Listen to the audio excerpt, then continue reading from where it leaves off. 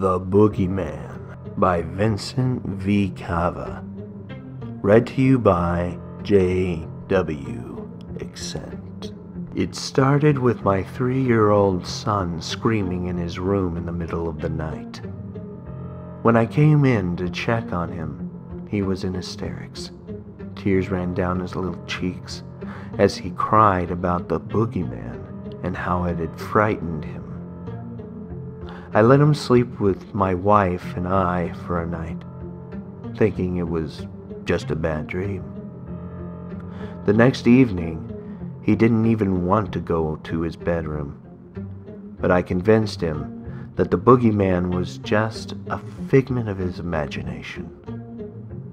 I was awoken once more by his screams.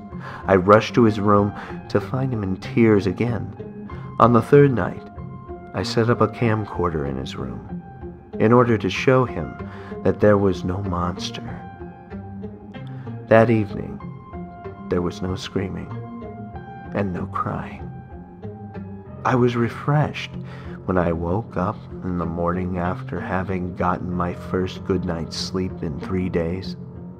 However, my son did seem fatigued. He didn't even put up his usual fuss in the morning when we got him ready for preschool. When my wife took him to daycare, I decided to review the camera's tape in order to find out how he had slept. I'll never forget what I saw. At around 2 a.m., while my son was asleep, his closet door slowly creaked open.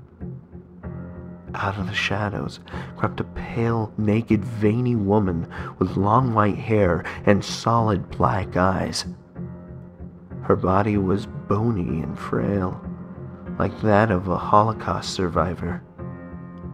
When she turned to the side, I could see her spine protruding from her hunched back like a dinosaur.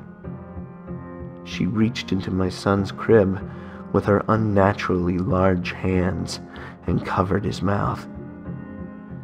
He was trying to scream, but he couldn't. The palm of one of her hands easily enveloped his head, muffling his cries. She snatched him up with the ease that a person of her frame should not have had, then walked back into the closet with him in her arms.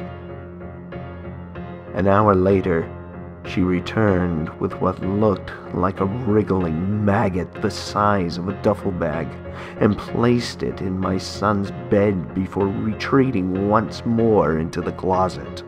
Over the next 2 hours, I watched it twist and writhe while it grew and mutated until it looked just like my baby boy.